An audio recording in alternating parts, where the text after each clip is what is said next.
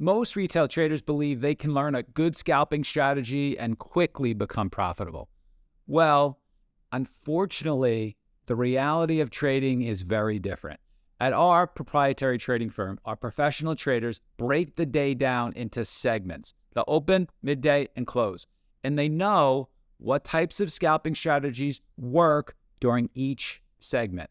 This allows them to avoid many low probability trades and capture the actual best risk-reward trades. In this video, we'll be revealing important scalping rules, teaching you how to best scalp for a living and which types of scalps to take during each segment. I'm Mike Bellafiore, and we're one of the top proprietary trading firms located in New York City and proud to have developed number 7 and even 8-figure per year traders. We hope you agree. This is the top YouTube channel to help you grow your trading account.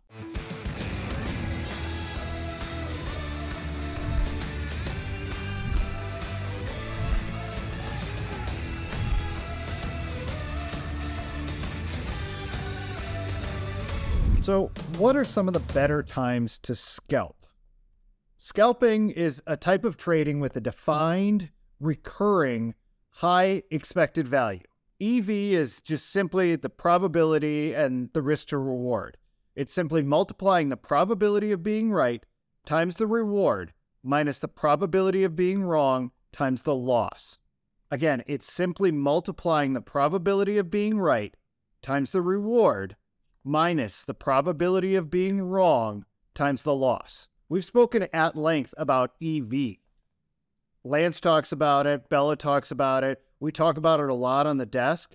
In our daily report cards, you'll see the term EV, high EV, used a lot when people are talking about specific trades. Scalping is looking for those really high EV moments and taking full advantage of it. In our work as scalpers, we're actively listening for those highest EV moments. They get presented each day. They're presented multiple times each and every day. We really need to take a moment to distinguish scalping from tape scalping. Tape scalping is like usually an intra-bar scalp. So even on a 1-minute bar, it's something you see on the tape and you're in and out while that's present, most of the time within even a 1-minute bar. That sort of scalping, you're just reading the tape, you're making adjustments. That's not really the type of scalping we're talking about here. There is high EV in that, but what we're talking about is scalping that uses the information that's presented by the participants, by the bars that are built through the day to guide us and offer us a setup. But then we wait and we watch and we execute in that highest EV moment. So let's talk about some of the times of day, because in scalping, not all of the times of day are equal. You know, the general guidelines say to focus on the open and the close and to not trade outside of that. And it may be true at times, and it may even be true for most stocks at most times, that you need to focus on the open or you need to focus on the close.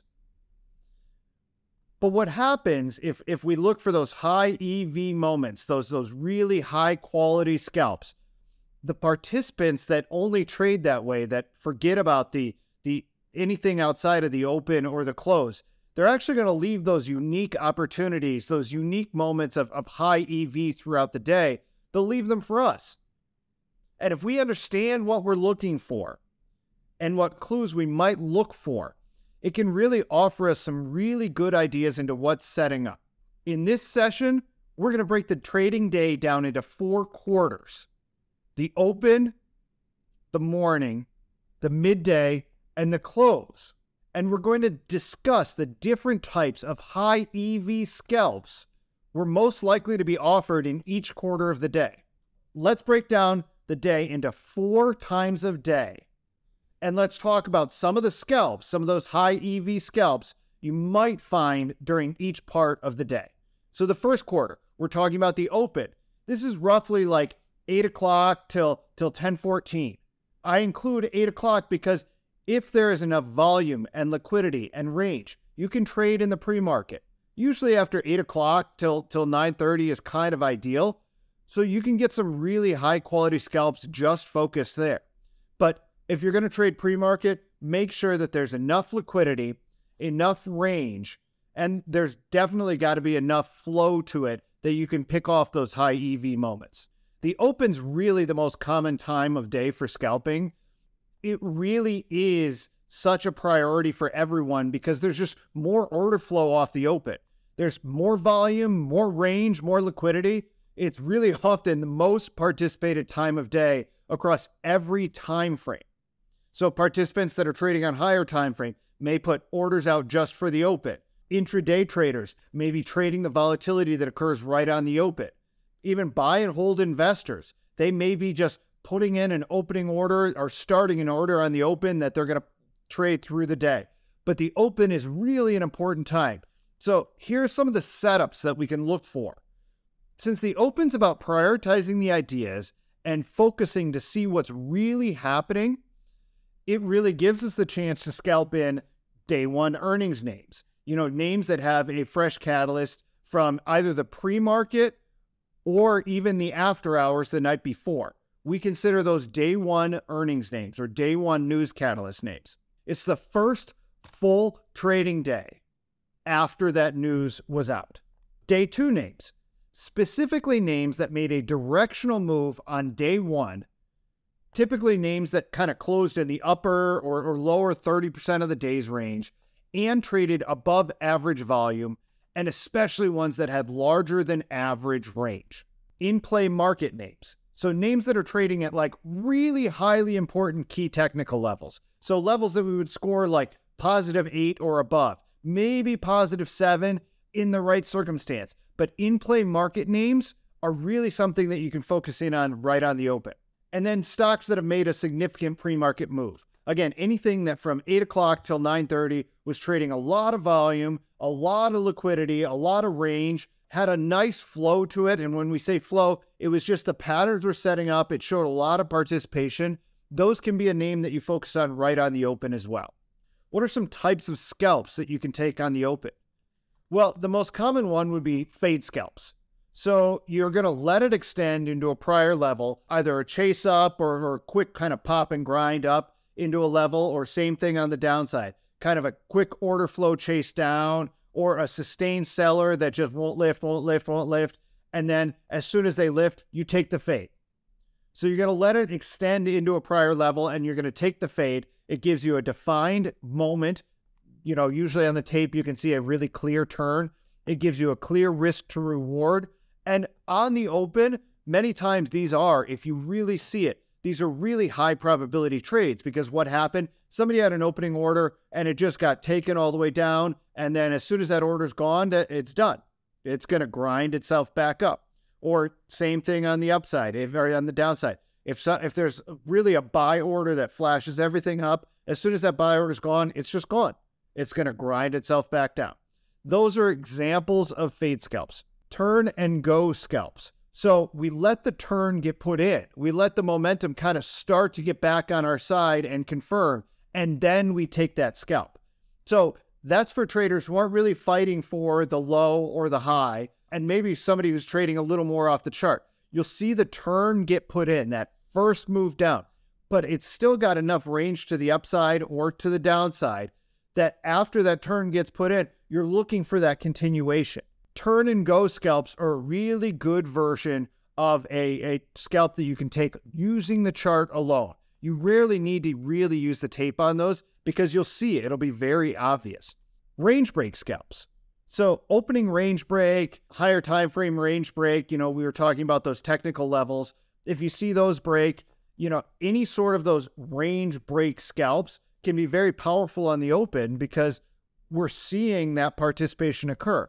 So if we can break, and particularly if we can hold outside of that range for a very brief period of time, maybe 1 to 5 or 10 minutes, we can look for a continuation there for that range break scalp that you can get right on the open. So we're defining the morning here as 10:30 to 11:30. That can shift a little bit depending on how in play the market is. If the market is in play, then the morning will shift a little bit earlier usually. If the market's not in play, the stock that you're focused on, probably you're thinking about 10:30 to 11:29-ish. That's the morning period. The morning offers uniquely key elements of scalping. most of the time, the price discovery that occurs on the open has happened. And a trend, if any, if there's going to be any trend on the day, the trend usually will have been established already or starting to establish itself. The alternative is maybe a push has happened through the opening period, but not really a believable push or a sustainable push. And then we're looking for some sort of normalization to occur. So these scalps can often catch traders off guard, especially the traders who assumed and they stopped listening to the stock from the open. They didn't adjust to what's occurring in the morning. They just think, oh, it's the open and it's going to trend all day. So we can really take advantage of this as a scalper because we're getting presented with a really high EV moment because we're paying attention to what's actually happening. We've observed what happened in the open, but then we're gravitating to what's happening in the morning because that's the period we're in. We can let those opportunities really fall into our lap, and here are some of the ones we look for.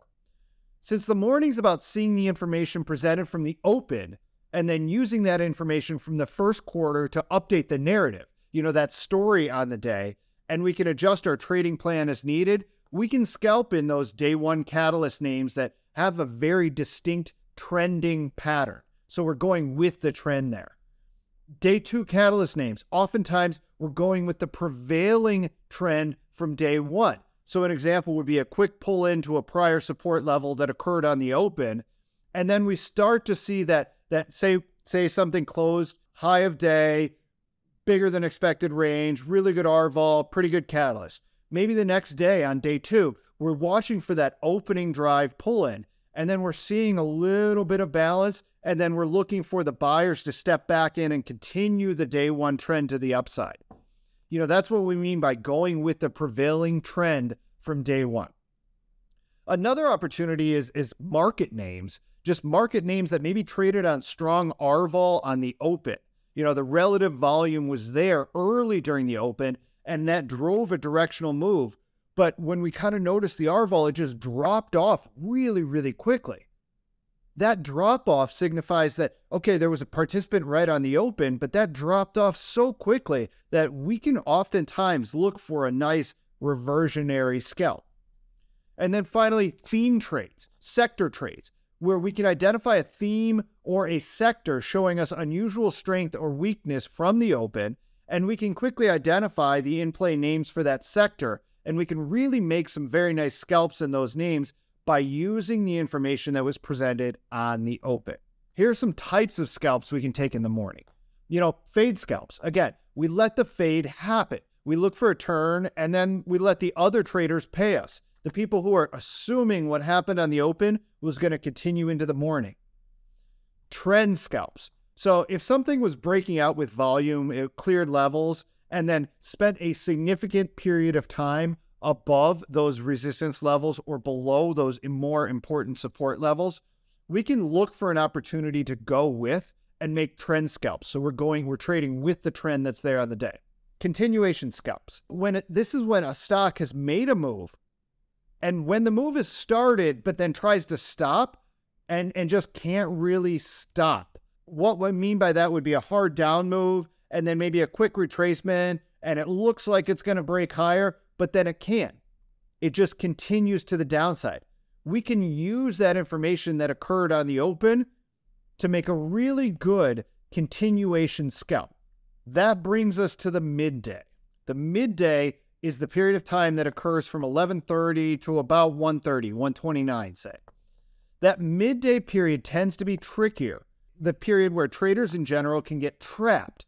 They're thinking they're scalping, but they're really just banging away at a stock and kind of hoping. The types of setups we can look for, the keys we look for here in the midday would be stocks with fresh news, surprisingly clean price action. And what we mean by that is names that are holding trend unusually well and showing more participation than we'd expect. That clean price action, you can kind of see it as the price action goes up. And instead of wicking everywhere and getting really choppy, it just kind of sustains and it has a nice little flow to it. Those tend to be the best names for looking for continuation or continuation scalps. or even potentially breakdowns and fade scalps in the midday period. It's just trading with more volume, more liquidity, better flow, and it's easier for us to look for those opportunities. And then finally, stocks that are trading into important levels for either tests and maybe continuations or rejections of those levels. These are the setups that we're looking for in the midday. So the types of scalps to take in the midday. Unless there's unusual volume, we're mostly taking fade trades. Lots and lots of fade trades. And throw in an occasional trend continuation trade, which is really actually a style of fade trading. So most of the time, we're fading quick extended moves. Say something moves quickly into a key support area in the middle of the day. Well, a lot of times you can scalp that looking for a fade trade, looking for a reversionary trade. The alternative, that trend continuation trade, why we say it's a fade trade is because you're looking for the trend to start, to be established. Say we're trending to the upside, and then what we're actually going to do is we're going to fade a pullback.